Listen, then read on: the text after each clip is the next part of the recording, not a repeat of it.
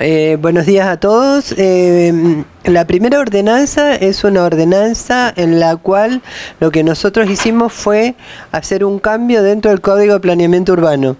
El macizo 30, que es donde está la planta de gas, estaba dentro de lo que era el ejido urbano y tenía una diferencia con relación a lo que es la planta de gas.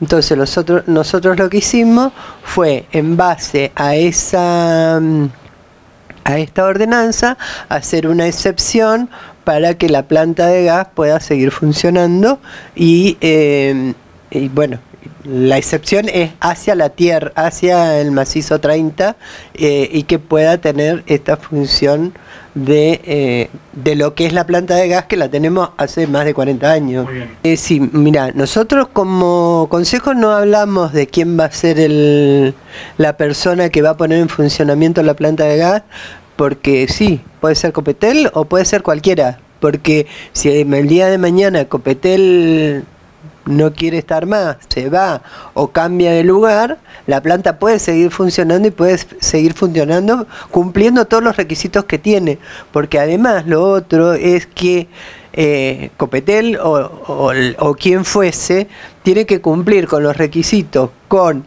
el ejército, porque la tierra es del ejército, entonces ellos tienen que hablar con el ejército y el ejército los tiene que autorizar, y también con Energas, que son dos empresas, estados, dos organismos que no dependen del municipio.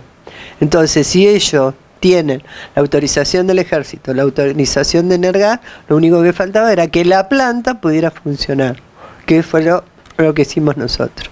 La segunda ordenanza fue un pedido que vino desde el municipio, que vino con el pedido expreso de que fuera tratado en una sesión extraordinaria, porque nosotros la sesión la habíamos armado por esta sola ordenanza, en la cual el municipio firmó un convenio con la provincia, en la cual le da una suma de dinero, la que es la que va a ser utilizada para el gas de la escuela 112. O sea, es un dinero en la cual la provincia se lo entrega al municipio con un fin específico.